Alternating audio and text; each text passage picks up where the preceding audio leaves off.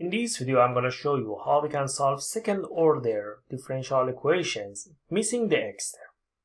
Consider this differential equation y double prime minus 3y squared equals 0.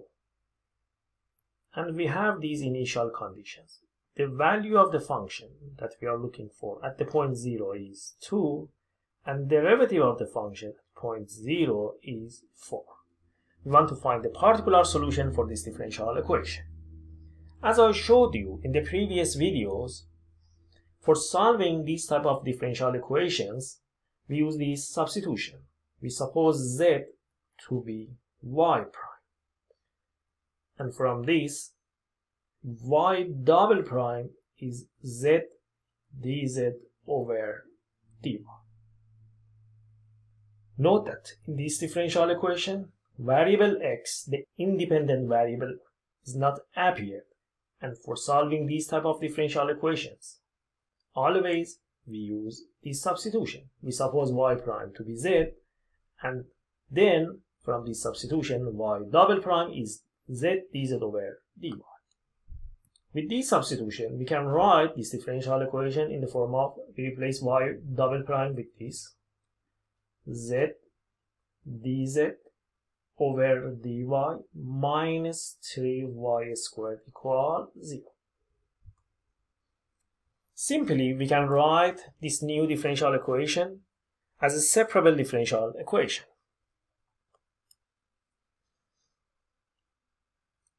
If we bring 3y squared to the other side, we have z dz over dy equals 3y squared.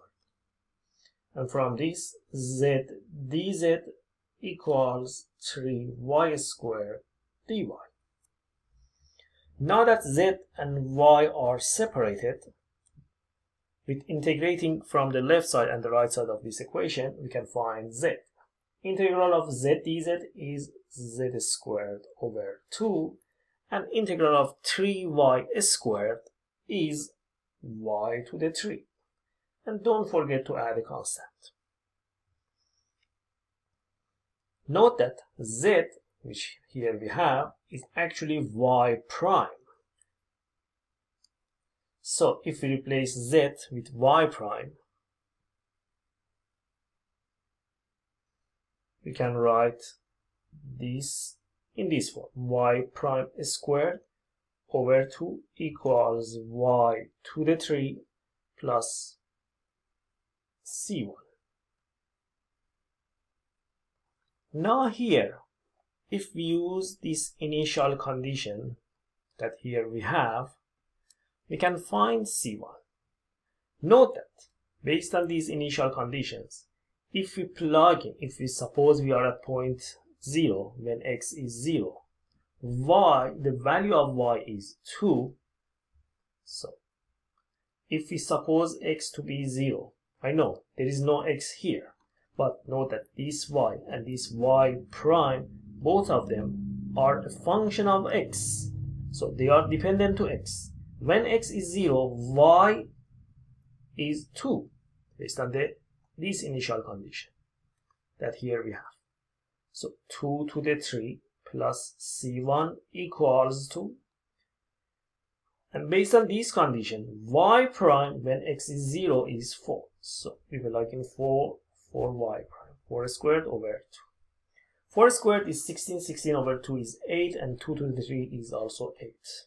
8 minus 8 is 0. So c1 is 0. This constant that here we have is 0. So we can write our solution in this form: y prime squared over 2 is y to the 3, which if we multiply both sides by 2, we have y prime squared is 2y to the 3. And if here we want to get rid of this power 2, we can take a square root from both sides. Then y prime equals plus minus a square root of 2y to the 3. Now note that because we know the derivative of y prime at point 0 is 4, so y prime is positive. So between positive square root of 2y to the 3 and minus square root of 2y to the 3, we only accept positive sign and we reject negative sign. So when we take a square root, it's not necessary to put negative here, because from this initial condition we know that the derivative, the y prime, is positive, and if we put negative here, this is always a negative expression,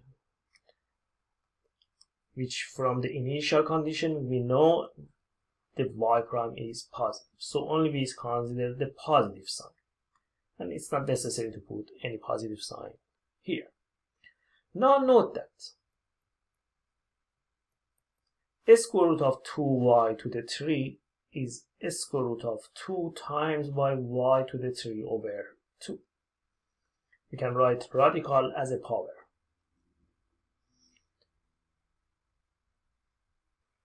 Now note that we can write y prime as dy over dx, and then we can write this as dy over y to the 3 over 2 equals a square root of 2 dx.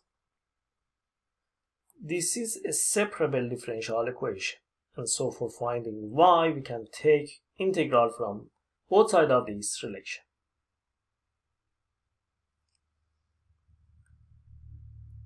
Integral of a square root of 2 dx is a square root of 2x plus a constant, let's name it c2, and integral of dy over y to the 3 over 2. If we bring y to the 3 over 2 to numerator, we can write it like this, and if we use the power rule for integrals, this is y to the negative 1/2 over negative 1/2, which if we bring this up, this equals negative 2y to the negative 1/2.